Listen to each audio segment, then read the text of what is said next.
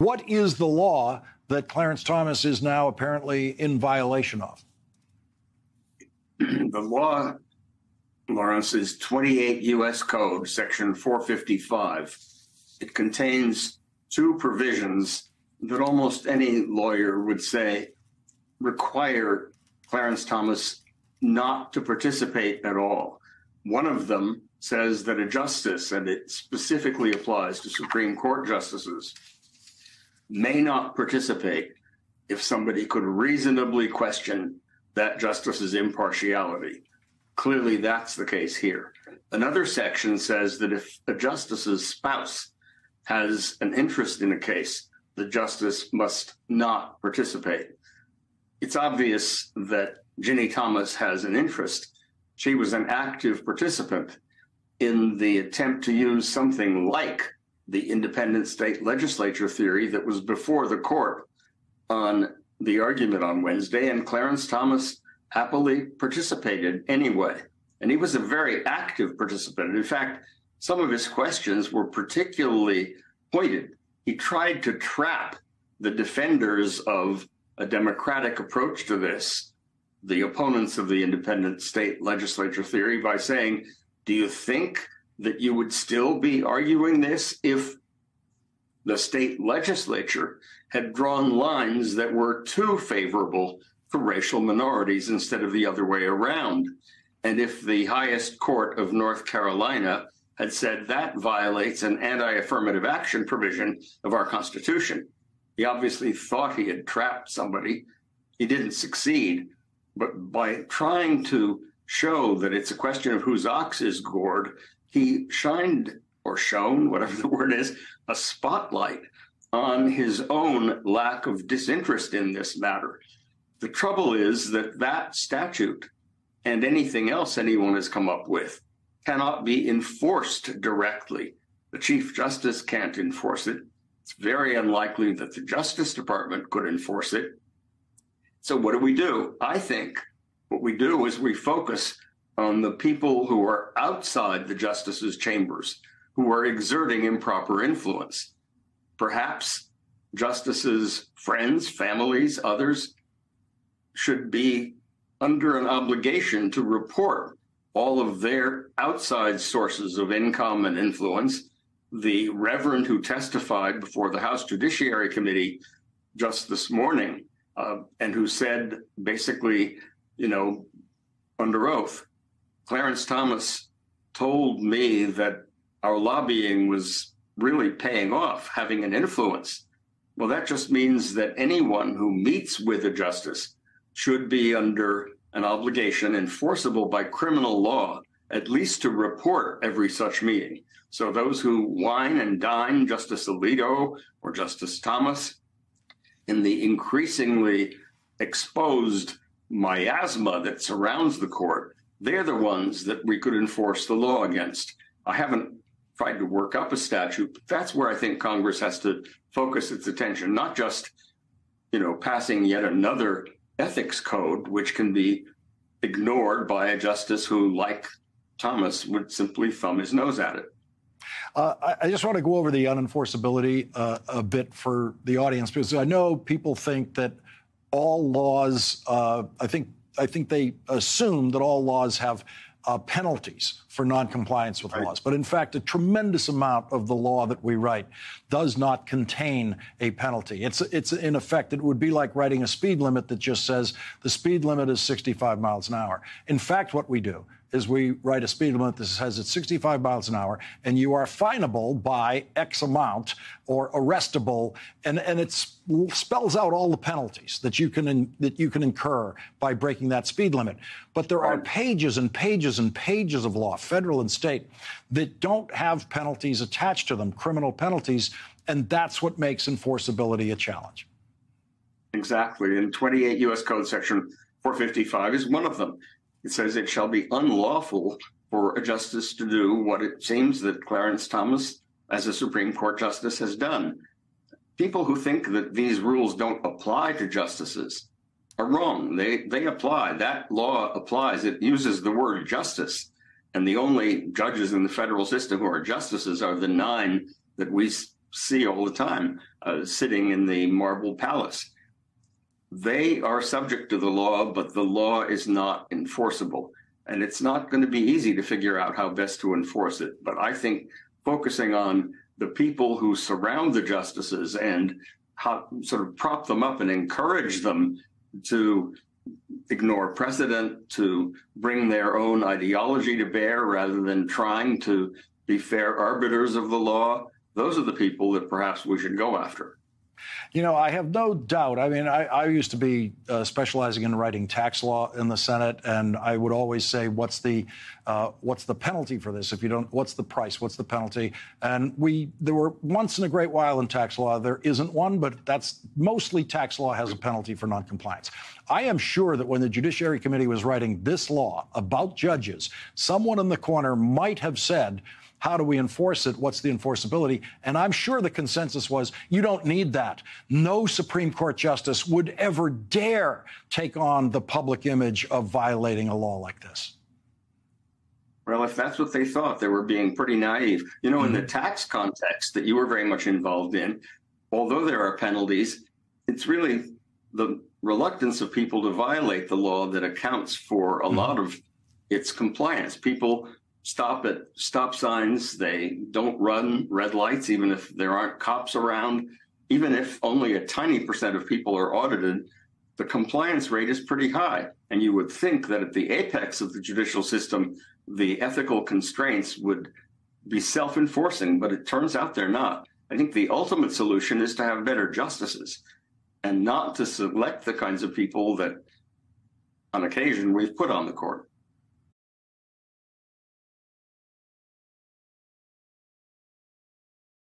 Congressman Swalwell, this sounds like a prosecution tactic by Jack Smith, the special prosecutor, in order to get a claim on the record one way or the other, in effect, to Donald Trump. Do you have any more documents? And in a normal criminal investigation, you wouldn't be able to ask Donald Trump, if he's the target of your investigation, you wouldn't be able to ask him any questions directly. You just have to do your best at the investigation.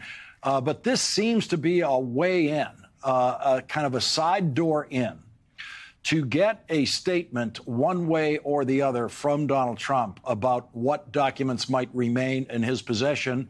And if his answer is not true, that can add weight to the prosecution's investigation.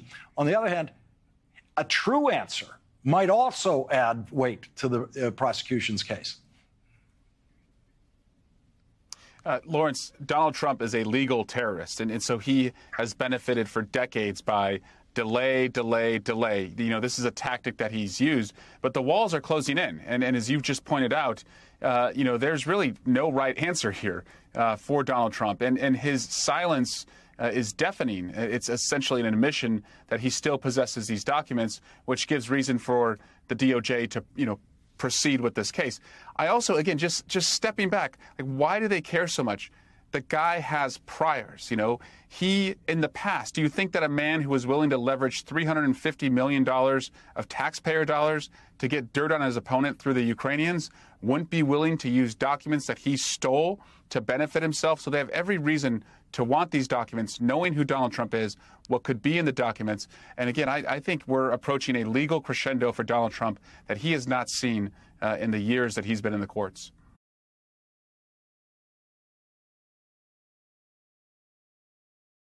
You are a hero to every Democrat working in the Senate who desperately needed you to succeed, to deliver a real majority to the Senate. What was the key to the campaign from your strategic standpoint? Well, thank you for having me on tonight, Lawrence. I really appreciate it. You know, our strategy was simple. I think we knew we needed to make this race about two individuals. And given the choice of who Georgians wanted to represent their families, they had to pick between the Reverend or the running back. We set out to do that from the very beginning. We were clear about where we needed to go in the state to do that, who we needed to talk to in the state to do that. And I'm very pleased with the result. I actually think when we pivoted to the runoff election, our team did a lot of work to prepare. We knew that a runoff was a possibility, even though we wanted to win outright in November, and we put in the work. We knew what we needed to do in the early vote period to bank the votes that we needed to do to have in the bank before Election Day. We were successful in doing that. And so I think it's discipline and knowing who we needed to talk to and what we were trying to say to those voters in the state of Georgia. You have a great deal of experience in campaigns, but now Senator Warnock has had to run a couple of them very quickly, back to back, 2 years apart. So he's now one of the more experienced campaigners in the United States Senate. How did you were dealing with someone who didn't have decades of experience as a candidate, working his way up from lower elected offices. What do you think the effect of that was in the campaign? Well, you often hear Senator Warnock say that you can't represent the people if you don't know the people. And that was clear from the work that we put in. So you guys heard me say that one of our strategic goals was to keep Warnock and keep Senator Warnock remaining the Reverend. Part of that is making Georgia feel like they're a piece of his congregation. This is somebody who's been doing the work for years, senior pastor of Ebenezer Baptist Church, who's been arrested, fighting for civil rights, who's been an activist in the community, is standing alongside them. In fact, if you look at when the senator voted during the runoff, he's standing in line with the people. We weren't skipping to the front of the line. It's that experience that I think ties Senator Warnock, and you guys heard in the opening of his speech, it makes Senator Warnock a Georgian. He is from Georgia. He is a part of Georgia, a son of Georgia. And at the end of the day, Georgia voters saw that and elected him to represent their families for a full term. The first time I saw a Warnock campaign ad, which was during his first Senate campaign, it was one of those TV ads where I went, wait, I had to turn and, let me watch that, rewind it. It was really, really compelling, really grabbed you and was very creative, innovative. I want to go to one that you closed the campaign with. Let's take a look at this one. The other night, I was watching this movie. Called Freak Night, or some type of night. But it was about vampires. I don't know if you know vampires are cool people. What the hell is he talking about? Is he serious? Is he for real? But I'm going to tell you something that I found out. A werewolf can kill a vampire. Did you know that? What is he talking about? I never knew that, so I didn't want to be a vampire anymore. I wanted to be a werewolf. Oh, my gosh. He's talking about vampires and werewolves right now. Y'all serious about this, right?